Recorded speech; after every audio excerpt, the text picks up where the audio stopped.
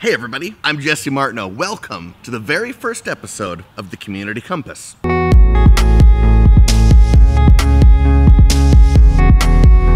I'm a photographer and filmmaker, but more importantly, I look at myself as someone that loves to tell stories. Not just stories I make up, but stories of real people. To me, we've gotten sick of products and ideas being sold and forced upon us. I believe that it's time for people to tell stories. And if we can make a connection with a story, with another human being, we're more likely to get on board with what they're doing. My role here is to tell those stories. And over the coming weeks and months, maybe years, I'm gonna tell as many of those stories as I can. The idea being is that you would act, that you would connect with one of these stories that we tell and do something with it. See, I love our community. I love this whole area. It's beautiful, but I think we can go even deeper. I believe that if people rally around, come together, get behind one another's stories, and start to act, real change can start to take place. What does it look like? I don't know. That might be something that is really hard to imagine. So I'm not gonna try to build that in one day. All I'm gonna do is start telling you stories, see what changes. I'm pretty sure if you listen, open your heart, things are gonna change. Today, the story I'm gonna tell is from someone in Spruce Grove. Her name's Kate Jolicoeur, and she owns a yoga studio. The interesting thing, it turned into a lot more than that. Stay tuned to the end of this because I have a few extra words that I think are really gonna help you today. Here we go.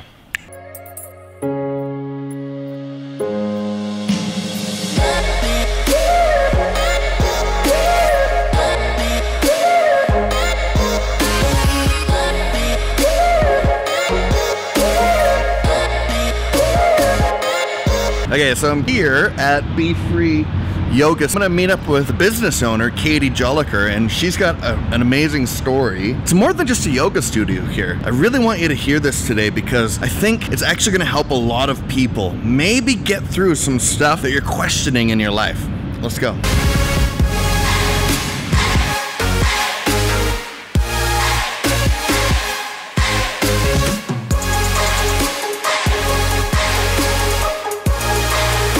Katie, how you doing? Oh, good. How are you? Excellent. Here's Katie, right there. This is your studio. Yeah, it is. Welcome. It's Be Free Yoga Studio in Spruce Grove, Alberta. We're gonna talk about some important things today. Here we go. Hi, my name is Kate Jolicoeur. I'm the founder of Be Free Yoga and the Be Free Project. So the project, we provide free yoga classes and meditation classes to our communities. Yeah, I don't know, when I started the studio, I wasn't planning on getting into any specific one thing or the other. I just wanted to have an inclusive space where everybody can feel comfortable to come and practice yoga because I've been practicing obviously for a while and teaching for a while and know the benefits that it brings to anybody's life.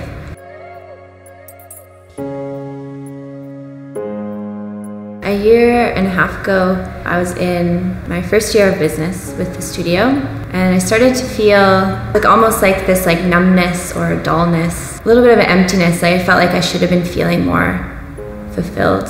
You have this expectation you're living your dream and I'm following what I'm wanting to do. I love teaching yoga and I love showing up for people in this capacity, and I would spend my mornings lying in bed and I wouldn't get up until the absolute last second, and it was everything I could do to get out of bed. And this went on for quite a while, and it was confusing when you start to feel this way. I don't know, especially when you're doing things that you used to love doing, and it's confusing. It's why is this feeling the same way? Or it's not feeling how I think it should. And then I started to feel like I was broken, and that was a really big thing for me for a long time, is that I thought I was a broken human being. And then that's when I started to think about suicide.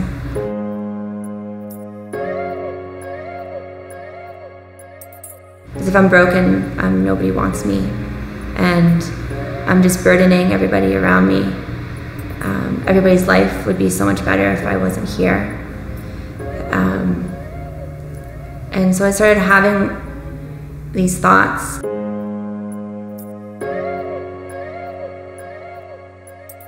I think the only reason I actually went to get help is because the person I went to see had talked openly about her depression, and I was like, oh, I wonder if that's maybe I'm having the same kind of thing or going through a similar experience.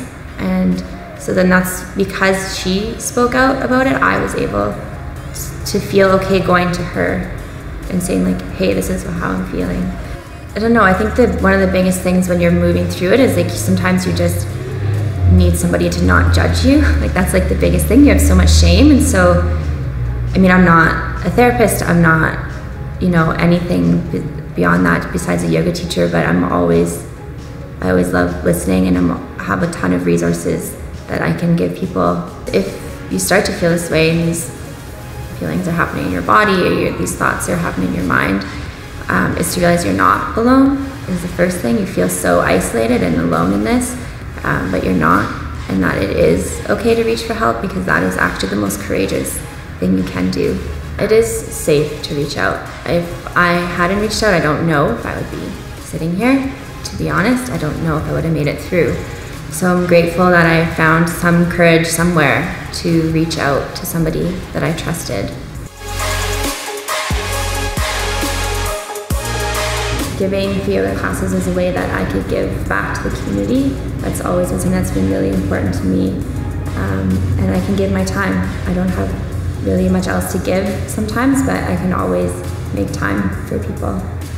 But I mean, after going through my journey, I almost felt like, not that I didn't have a choice, like obviously you always have a choice, but I had an opportunity for my work to be a little deeper and to connect on a deeper level.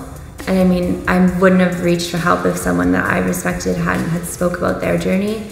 So maybe if I can speak about my journey, that even if that helps one person just reach for help, that is worth it. If you're interested in getting involved in the Be Free Project or learning more about it, we have a website, it's befreeproject.ca. Basically the best way to kind of help us out right now is by donating. That's how we're able to get more teachers and to get more classes going. We also run events a couple of times a year, and we always need volunteers for those events if giving time is more what you're able to do. So you can always check it out on the website.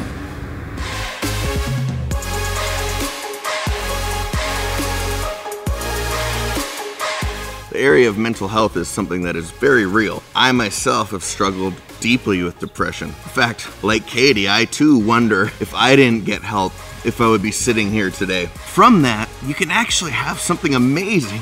Where it looked like there was death, there's amazing life. But today I want to point at something else, which is, what's it like to give?